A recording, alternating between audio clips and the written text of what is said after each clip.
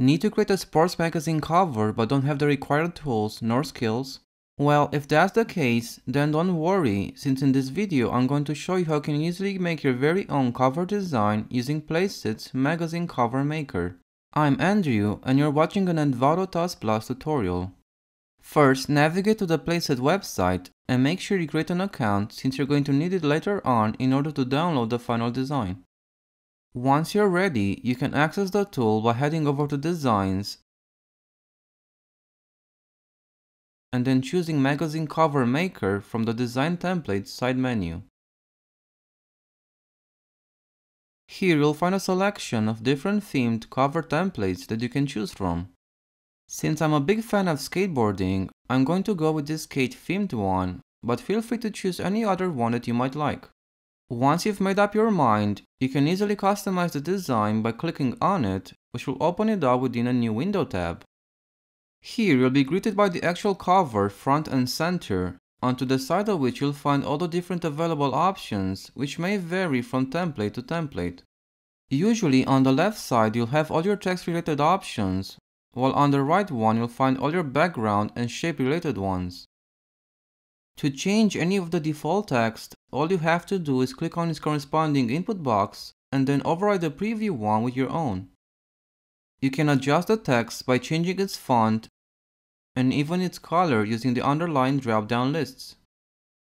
When it comes to colors, you can either choose from one of the predefined values, or you can click on More and use a custom one of your own.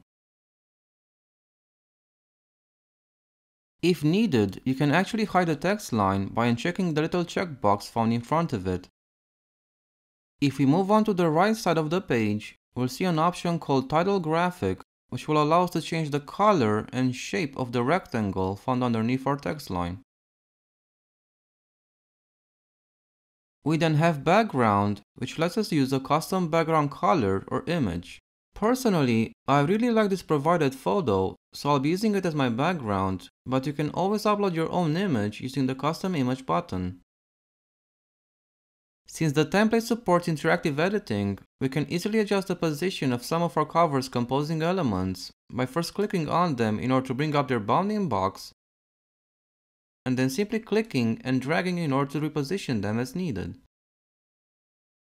You can also resize them by hovering over their bounding box's corners and then clicking and dragging either outwards or inwards depending on what you're trying to achieve.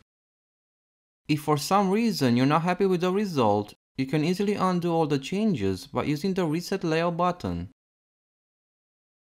Once you've finished customizing the template using the Magazine Cover Maker, you can easily download the resulting design by simply clicking on the download button, which will charge you a small fee every time you use it. That being said, I hope you found this video useful and I'll see you in the next one.